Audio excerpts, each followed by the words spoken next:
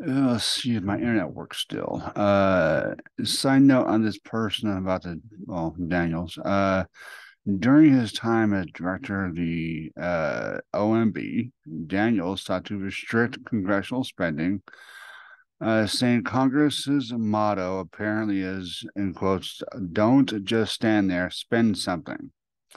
During his tenure, he was criticized by Republicans and Democrats alike. After his first year in office, Senator Ted Stevens, then the ranking member of the United States Senate Committee on Appropriations, suggested the best thing Daniels could do to repair relations with Congress was to go back to Indiana. Representative Bill Young, then chairman of the United States House Committee on Appropriations, complained that Daniels' leadership, saying, "I'm convinced the director of OMB is only concerned about numbers, and he has no concern about what those numbers do or do not do for the country, for our military, uh, for our security." Then HHS security Tommy Thompson complained that Daniels would reject a proposal 9 times out of 10 just to show you who the boss is. 2.13 trillion budget Daniels submitted to Congress 2001 would have made deep cuts in many agencies to accommodate the tax cuts being made, but few of the spending cuts were actually approved by Congress. Shortly after the invasion of Afghanistan, Daniels gave a speech to the National Press Club in which he challenged the view of those who wanted to continue typical spending while the nation was at war. The idea of reallocating assets from less important to more important things, especially in a time of genuine emergency, makes common sense and is applied everywhere else in life, he said. Despite such efforts during Daniel's 29-month tenure in the position, the projected federal budget surplus of 236 billion ballooned to 400 billion deficit due to the recession of 2001, tax cuts, the war in Afghanistan, and no, I guess it's 2001 to present, which is no, we're no longer. Wait. This. Oh yeah. Okay. No, I'm sorry. I think this is the. No. Oh yeah. No, I'm sorry. I got this from Wikipedia, so the year I got kind of off. They haven't updated that yet. Anyways, so let's see. In the Iraq War, which both have ended since then, as far as boots on the ground. Another side note, and that was in the same Wikipedia, which I know I'm going to double check and make sure this information is correct.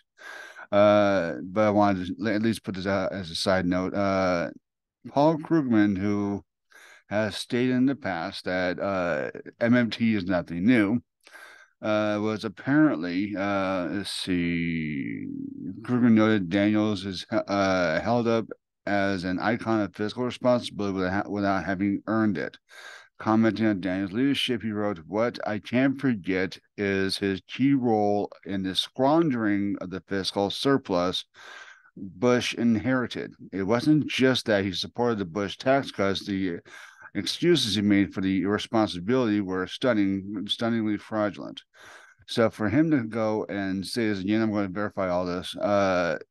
For him to possibly say this and yet say that monomonetary theory is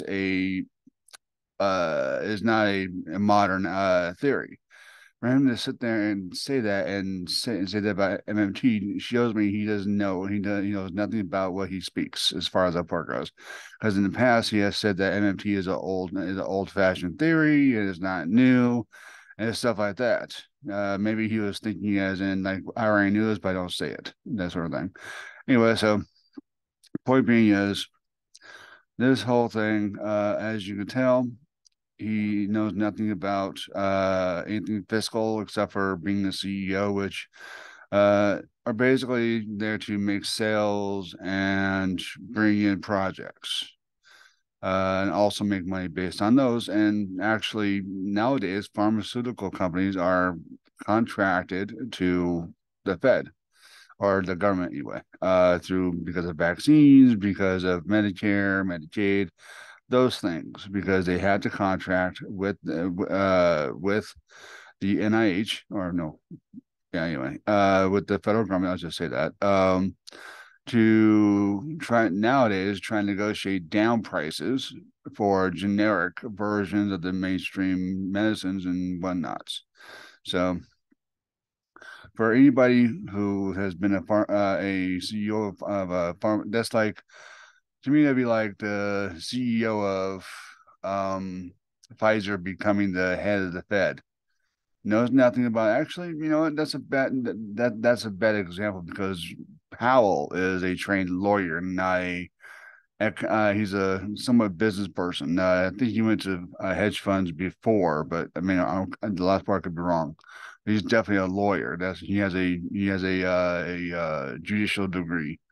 Um, anyway, so just again, just remember that anybody who has an opinion about modern monetary theory are not coming from a direct financial um, experience, or if they are, they're coming from the opposite of what MMT says in regards to that. So that's why MMT is more or less looked at as a heterodox financial theory, which means that it thinks outside the box. Establishment, they're all up in the box. They made the box. They maintain the box. They benefit off the box. They don't want anything that's different from that box, from that structure of that box, to come in and take over or reform the box and that others making. Anyway, and the reason why I have it on in this way is because I don't want to pay no freaking like monthly anything to those guys. So yeah, to Washington Post. Washington Post is garbage as far as anything of news or political literature. It's not even literature as far as that part goes. Anyway, kind of rambling on that one. Anyway, so I'll be right back.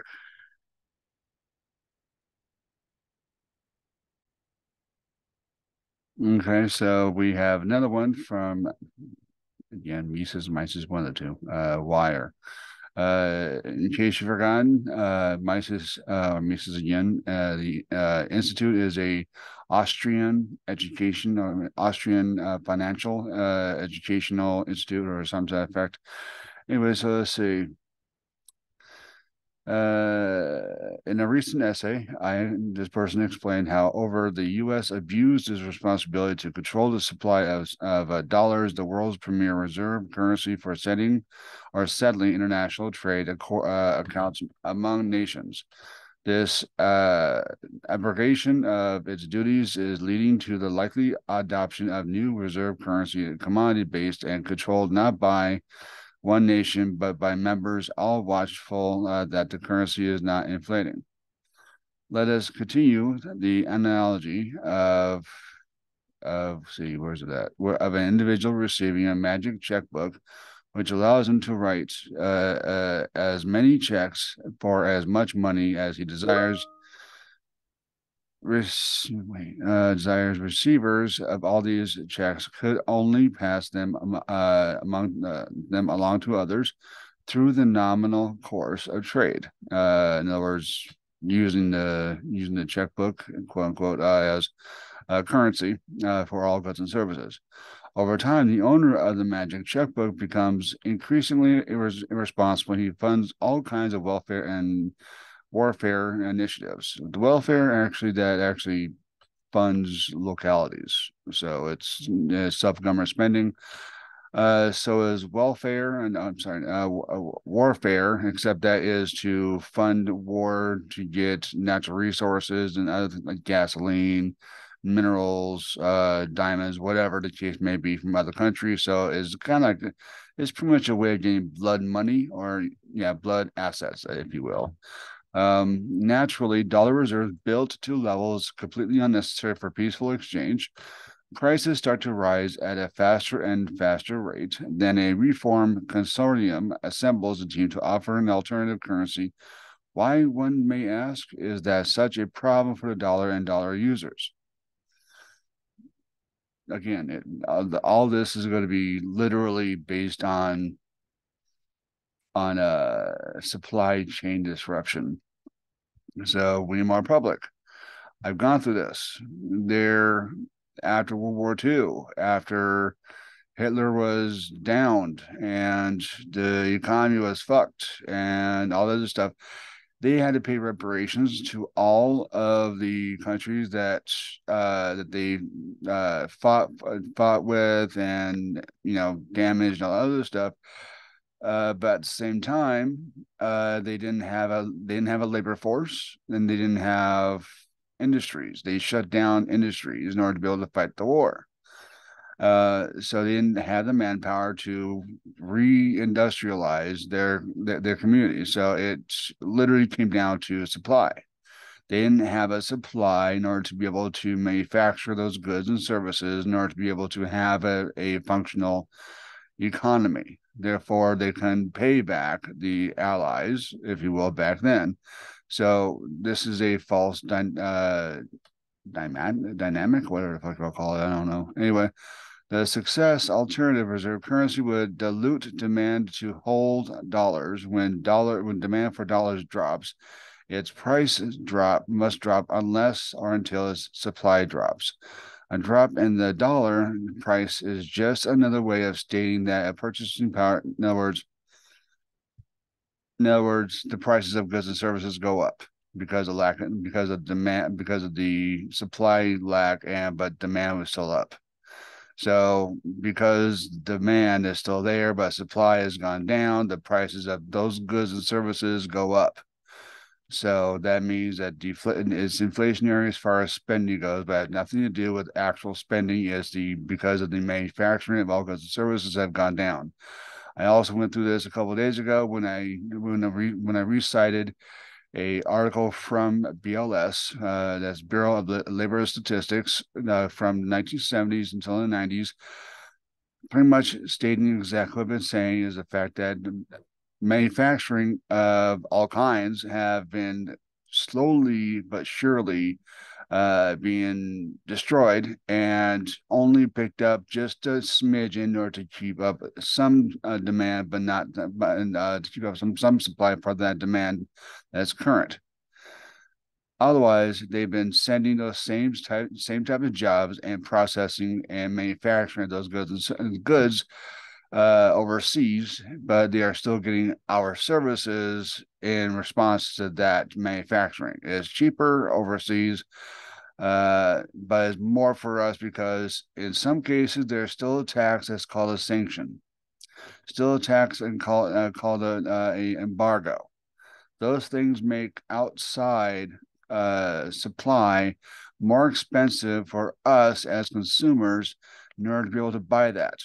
And because whatever manufacturing has been whatever importing that happens here in the States gets more expensive because it's more expensive to import them, and because it gets more expensive for imports, that then demands that the companies that import them for our consumption have to raise the price in order to be able to not lose any profit off of what they had to pay extra in taxes for that. So if there was no sanctions, unless the sanctions were due to the fact that we already have those same type of companies here and they want to stifle out the outside competition, which is what happened in the 70s and 80s, I believe, anyway. That's where sanctions came from. Oh, no, 60s. I'm sorry, 60s. I was wrong about that. It was 60s. Anyway, so this whole article so far is bunk. There's nothing behind it. See, so you have obligations yourself to funding a free for all entitlements.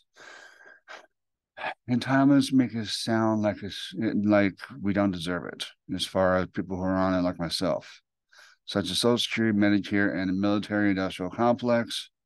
Being the largest by far politically, it may be almost impossible to cut any of these three categories of spending to the extent necessary to arrest the dollar's drop in purchasing power. Again, if you bring back more manufacturing than the is projected manufacturing this year has been, because it's almost the end of the year, 2.9%. We were at, I think, the largest about 85, but that was in the 60s. So we had jobs back then. We had education that was not, break your neck expense. Things were pretty good price wise, stuff like that. Anyway, so and as far as Social Security, even though uh, as a sovereign currency country, we don't actually need the taxes to pay for Social Security. We can just like Congress, like, okay, yeah, automatic, an automatic fundage.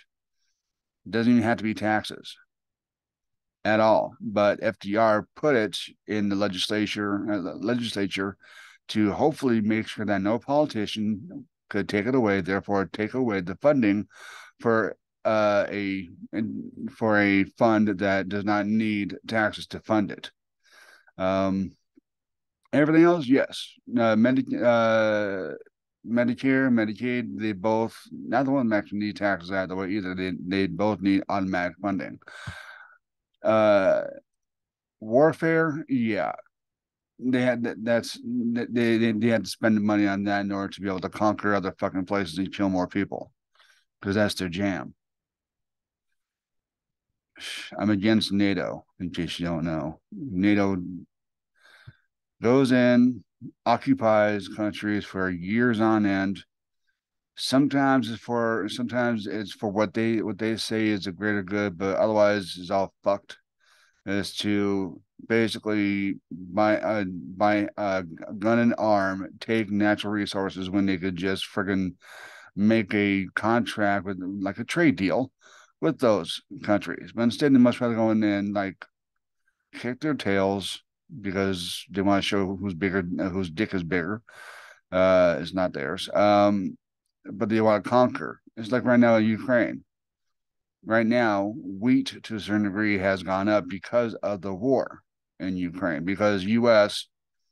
told the former president of Ukraine not to negotiate in good faith with Russia. This is a part of a Minsk agreement.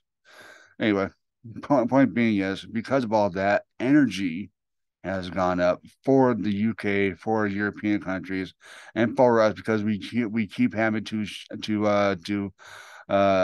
sell our SPRs, the basically the reserve oil we have that started under Trump.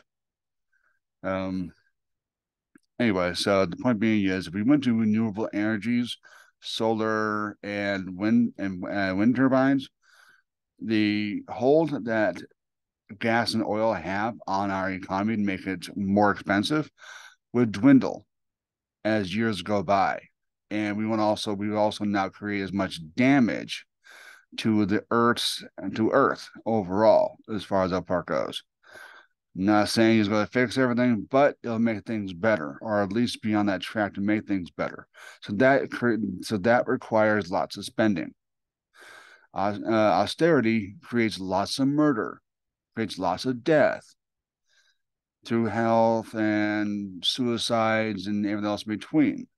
So if I were anybody listening to this, and if you got your economic PhD in Austrian economics, I would think twice about that and think about what a sovereign currency can actually do, and with a full employment program, MMT backed, which is optional, there would be less of a automatic stabilizer in unemployment needed for that.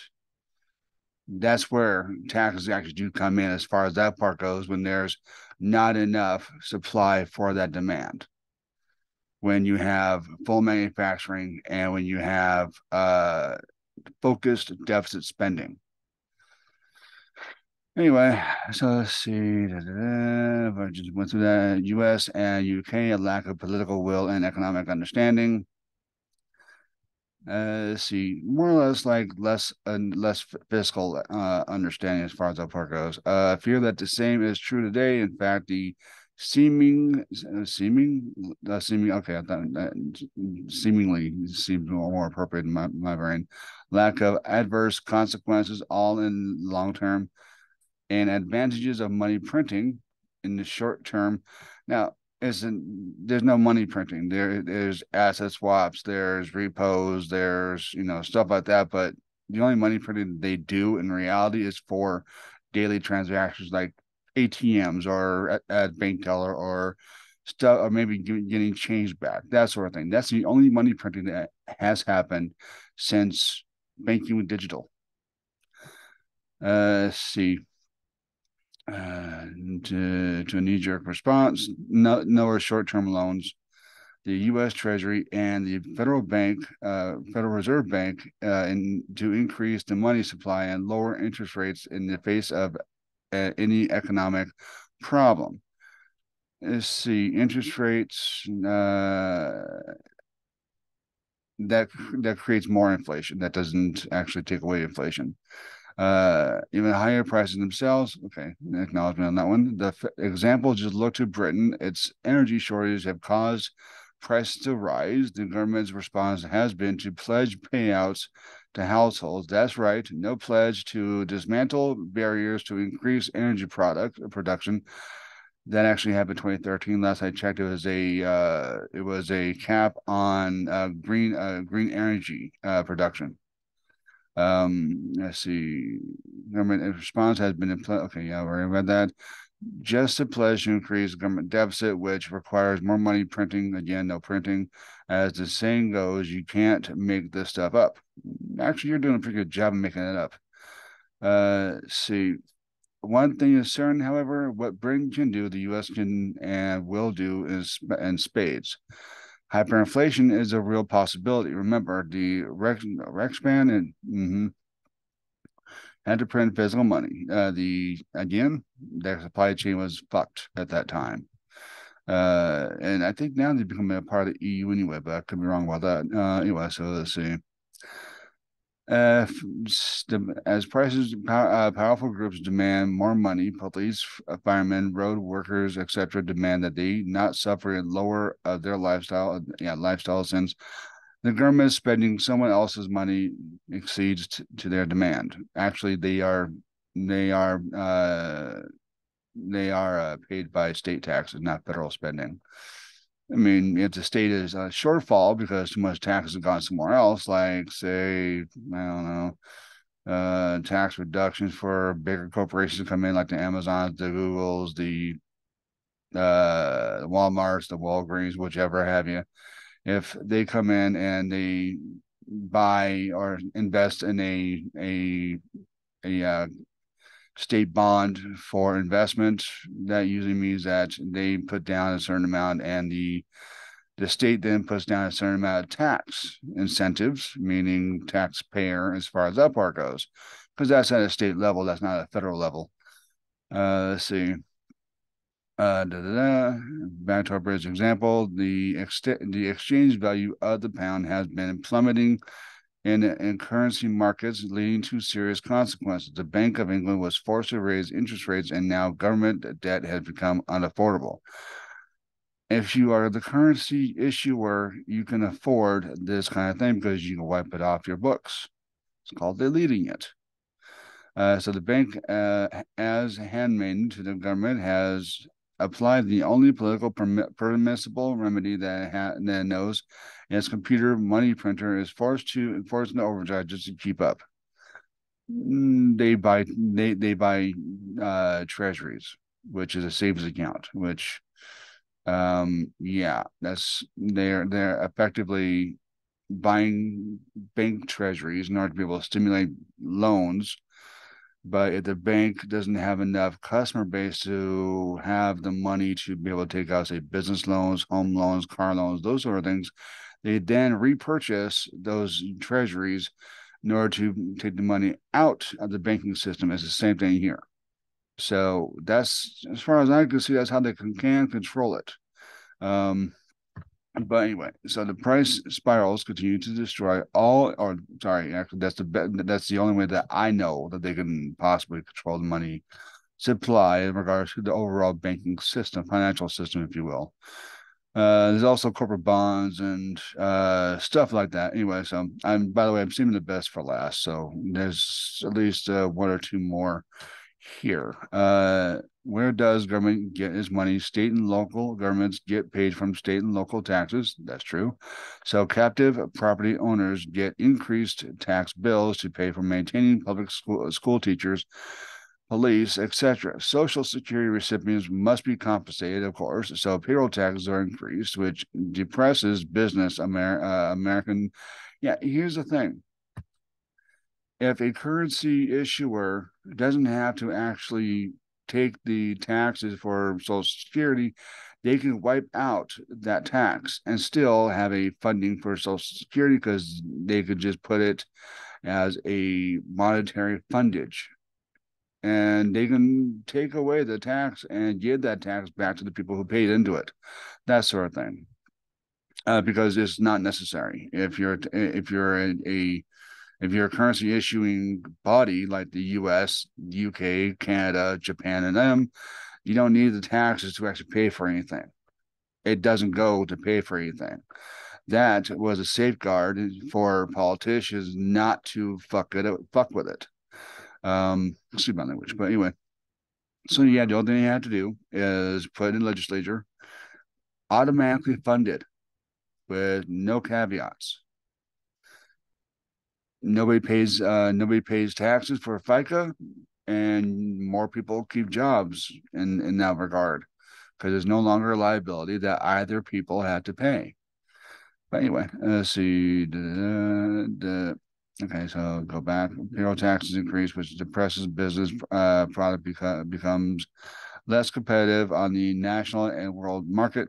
Actually, the competitive portion of lack thereof is when bigger companies buy the smaller companies to monopolize that industry.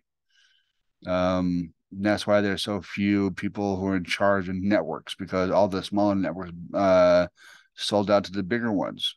That's why, like for instance, that's why Vince McMahon in the '80s bought out or forced out all the smaller independent promotions, making his the biggest one because he wanted to become the monopolist of an industry, and he did that for about shit 30, 40 fucking years until AEW came around with someone like a Tony Khan who has more money as far as personal wealth than what a Vince McMahon would be, that sort of thing. Because Vince McMahon just became a billionaire in a matter of like what 3, 4 years. Cody Khan, I'm not sure about that, but they have, as far as the Khan family, they have multifaceted business ventures. Vince McMahon tried multifaceted business ventures, kept screwing up in as far as the football. So The Rock bought that, and I think someone else teamed up with The Rock to buy it, but whatever. And yeah, this man turned out to be a narcissist. Who knew? Anyway, the point being is monopoly side of that whole thing is that's how bigger businesses do it as far as smaller communities. They come in and they force all of these smaller corporations or smaller companies to go out of business because the bigger corporations actually has more of a financial backing to be able to take the losses and force the smaller companies out of business, and therefore they become the monopoly of that city or state, whatever the hell you got, whatever you look at as far as the part goes. That's what happened to Walgreens. That's what happened to Walmart. That's what happened to Amazon. That they took out all the smaller logistics and other industries that are entailed with theirs, forced them out, and they became like the top sellers or top producers, whatever the fuck you can call them. Anyway, so let's see. So forget about the competitive part. There is no competition if you're the sole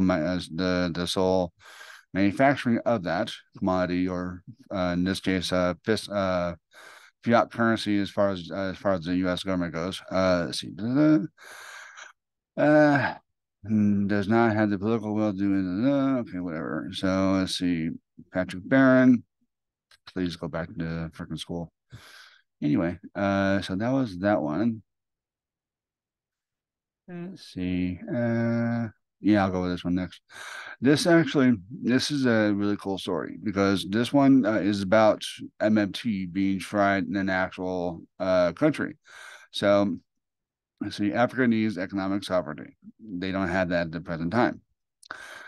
Perhaps no continent suffers more from a legacy of European colonialism than Africa. Following centuries of enslavement, violent dispossession, and forced assimilation, African countries finally gained their independence in the mid 20th century, only to find themselves trapped in the world economy dominated by their former colonial masters. Bassett by industrial underdevelopment and a global financial framework for that systemically favored wealthy northern countries, even if Africa's most ambitious and radical post-colonial government struggled to make meaningful progress in building up their economies and ensuring prosperity for the broad majority. Today, global economics remains dominated by a neoliberal orthodoxy that claims poor countries can do little more than sell off their natural resources and ship their labor force abroad. For Africa, this has meant even more dispossession, extraction, and brain drain. But a new generation of thinkers is pushing for an alternative path. Inspired by various heterodox traditions, including modern monetary theory, economists in Africa and around the global South are calling for a new era of economic sovereignty, peaceful development, and multipolar rebalancing. See the upcoming conference facing the social ecological crisis, delinking and the question of global reparations, organized by the African Economic and Monetary Sovereignty Initiative, with the support of the Rosa Luxemburg Foundation, will be an important site of debate and exchange around precisely these perspectives. Andreas Bane, or I think it's Bane, I guess, sat down with the conference's organizers, Kay Cottonbrook, Maha Ben, is it Gadha? Maybe Gadha, I'm not sure, and Dango Ndago Samba Sila to learn more about the event and the kinds of policy initiatives they hope it will promote. And I apologize if I butchered any part of any names I just mentioned. Modern monetary theory, or MMT, plays. Oh yeah. I'm sorry. Hold on. I'm just going to learn more about the event. The kind of okay. I hope it will promote. Yeah. Okay. MMT plays a prominent role in the upcoming conference. On African economic sovereignty you are organizing. What attracted you to MMT as a tool for a progressive economic and fiscal policy? Ndago Sambasila, or NSS, MMT is primarily a research program that helps to objectively describe how the monetary system works, namely the relationship between treasuries and central banks when it comes to government spending, taxes, and issuing government bonds.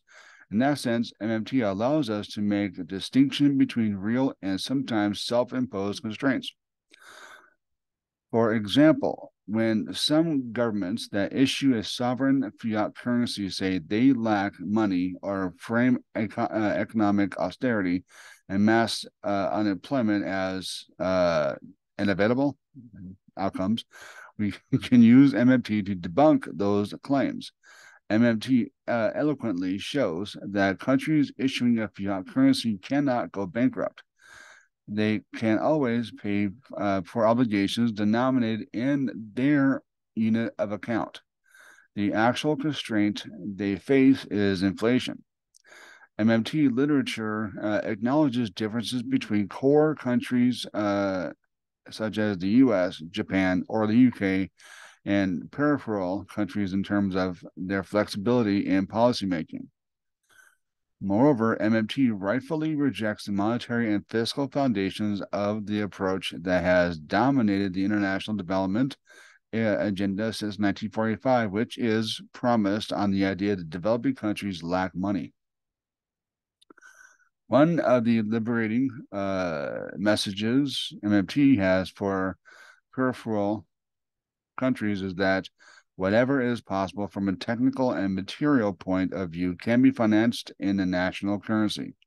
Does this mean that peripheral countries do not face any external constraints? No, not at all. Rather, MMT urges governments to spend in a way that relieves their external constraint and addresses inflation, such as by promoting food and energy sovereignty. The colonial model consisted mobilizing domestic resources within the limits and according to the needs of the metropolitan economy. In my view, MMT allows us to challenge this model by focusing on mobilizing domestic resources for internal accumulation. MMT is not controversial on the left. I'm thinking of things like the role of effective consumer demand, which often focuses on the interest of the middle class. How do you feel with these kinds of contradictions? NSS. I would say that MMT, as a macroeconomic approach, focuses more on the nature and role of government spending than on consumer demand as such. Sometimes households and corporations may want to save. For this to happen, the government must generally incur deficits. That is an inescapable logic. There we go. MMT shows that the government is different from other economic agents. It has the capacity to stabilize the economy by maintaining price stability and full employment. It can help address demand constraints, which are always critical in capitalist system. The global South has to create its own model of development. For example, one might say that the pattern of aggregate demand would be altered to promote environmental sustainability in these circumstances. The MMT argument is generally that money does not grow on rich people. What I mean by that is, as long as real resources are available, the government can issue its currency to spend on the the public good. Taxes taxes play many useful functions, but they do not finance government spending. Taxing the wealth could be justified on ecological and equality grounds, but that is not a constraint for state spending in projects considered as fulfilling a public purpose. This must be clarified, and MMT does just that. The upcoming conference is about promoting economic sovereignty for countries of the global South, but it looks like most of the world is heading into another period of austerity with the newly empowered IMF attaching its loans to budgetary discipline rather than social and environmental concerns. How many development countries respond? Mahabenganda, what we call restoring economic sovereignty is really about implementing domestic economic policies that prioritize the country's needs over creditors' greed and prioritize the needs of the majority of the profits of a minority of elites. We call for universal public services such as healthcare and education, guaranteeing food, employment, ensuring decent wages and a decent income for those who are unable to work. We are convinced that this can only be done through public spending and not austerity. As the gatekeeper of global financial capitalism, we don't expect the IMF to push sovereign economic policies. We all know that profit accumulation is based on dispossession, resource extraction, and labor exploitation. Pushing the austerity agenda can only undermine countries' fiscal flexibility and make it impossible for governments to pursue these objectives. That's why we think the first step is to break down this austerity narrative and deconstruct it. We must ask ourselves who profits from spending less on public health care, who profits from spending less on education? Who profits from liberalizing vital sectors of the economy? Certainly not the majority of the population. Does the IMF ask governments to spend less on arms? No. Does the IMF ask governments to fix prices to save lives? And there are plenty of such examples. The second thing we need to understand is how austerity mechanisms are established in countries. Are they mandated by an explicit constitutional article balancing the national budget, or are they imposed by laws prohibiting the central banks from funding governments, or are they imposed by the power of debt conditionally, or by monetary, institutional, technical, or political arrangements? This is where democratic debate should occur in each country, where progressive movements should fight, and where policymakers should provide answers. Scholars, legal experts, and scientists have a duty. They can no longer be neutral in the face of such aberrations. Struggles on the ground should be supported by alternatives, innovative solutions, and clear practical purposes. That the African continue is not economically sovereign is not a new insight. I'm thinking of the work of figures like Samir Amin or Raoul Prebisch, although their ideas have proven popular throughout the global South. Little political progress has been made changing this reality. Why do you think that is? People like Prebisch and Amen administrated how the world system historically worked to constrain the economic sovereignty of the periphery and its development prospects. Post-independence Africa governments made some efforts to conquer more policy space in the world system between 60 and 80, but these achievements were jeopardized by neoliberalism. Many movements and allies in the global north have worked hard to fight alongside global south against unfair trade agreements, unfair tax treaties, and the foreign debt burden. But their power is limited, and I would say that progressive movements everywhere have a double challenge, recreating the foundation for domestic social equality while simultaneously working for a balanced and non-imperialist world system. The failure to achieve either explains the revival of right-wing demagoguery and the other fundamentalist currents.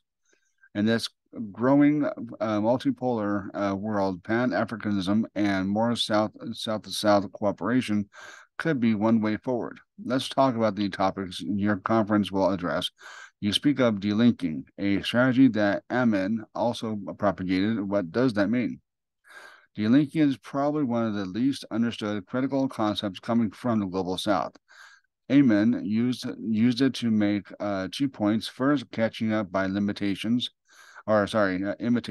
is imposing for the global South as a whole because the trajectory of Western and Japanese development was based on particular historical and ecological conditions that cannot be reproduced everywhere, such as the possibility for industries to absorb the huge labor force released by the destruction of the peasantry in productive jobs. Mass international migration of surplus labor to wealthy countries, free of carbon pollution, and more. This does not mean that the global South will remain underdeveloped. Rather, and that is the second point. The global South has to create its own model of development, escaping from the colonial economic legacy to chart an autonomous development path requires delinking, reinverting relationships between domestic economies and world systems. It does not suppose authority. I'm not really sure. As to often believe, however, some control over the remuneration of the labor force over money and finance, over domestic markets, over local innovation systems, and over the exploitation of domestic natural resources are all important, aspects of the delinking agenda. But you read more of that on here. I'll try to put this in the, I guess, Facebook post below. Anyway, so let's see. There's one more I needed to get to. This one is by a future guest on Macron and Cheese, Claire Matte. I think she's going to be on either on there or RP Live, one of the two. Federal Reserve says its remedies for inflation will cause pain, but to whom? Federal Reserve Chairman Jerome Powell recently made it clear that the Federal Reserve remedies to combat runaway inflation, in quotes, will cause some pain. Powell's words of caution references to the unemployment and scarcity that will follow increased interest rates were echoed elsewhere by prominent economists. Some use Powell's same euphemism, there will be pain. While the narratives from Powell and others others imply that our short-term sacrifice will produce shared long-term gains, their careful framing is intended to mask a deeply unpleasant reality.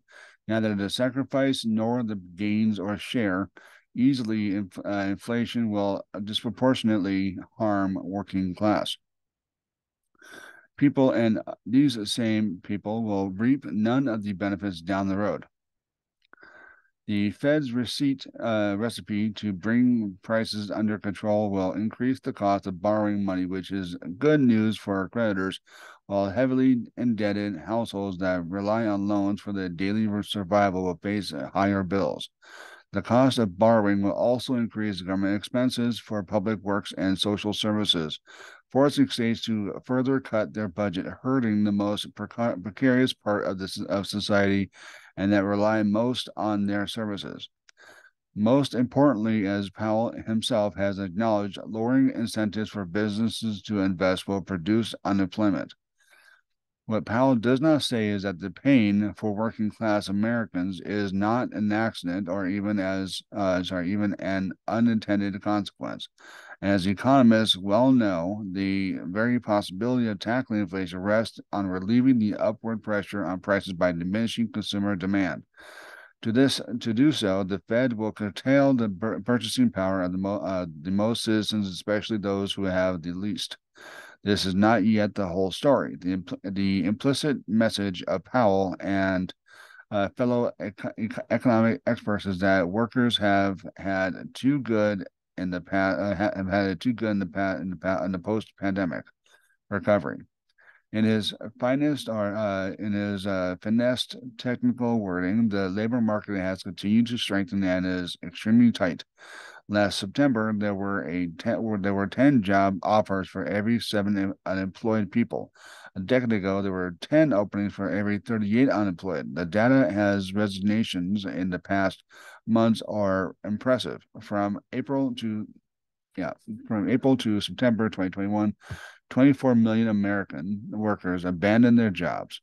In March alone, 3.3% or 4.5 million people quit their jobs, a record high.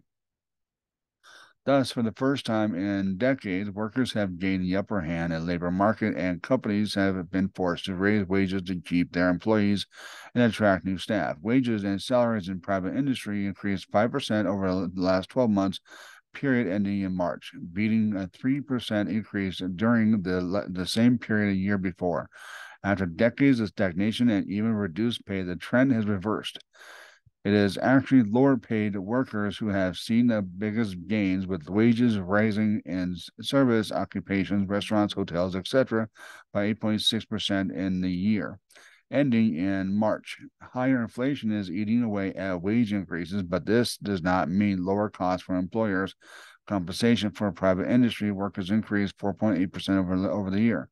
By comparison, in March 2021, employers faced an increase of only 2.8%. Workers' greater bargaining power also translates into novel and unprecedented forms of labor mobilization. Amazon workers in Staten Island won a historic unionization battle, as did Starbucks workers at more than 100 stores and workers in many other retail stores. Rather than traditional top-down institutions, unions like the ALU display a personal grassroots strategy that could provide a new playbook for 21st century labor activism. Mounting inflation is contributing to greater dissatisfaction with our economic system, triggering demands for higher wages and political contestation.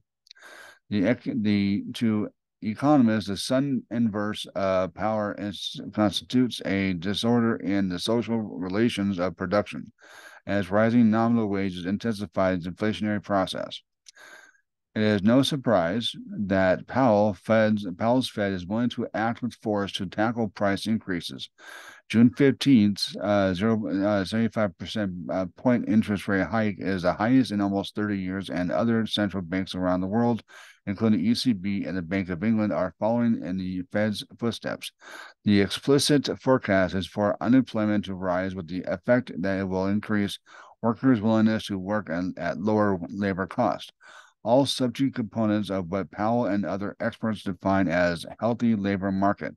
This is also what I've been saying for the past year and a half, 2 years, since Congress failed to implement $15 minimum wage.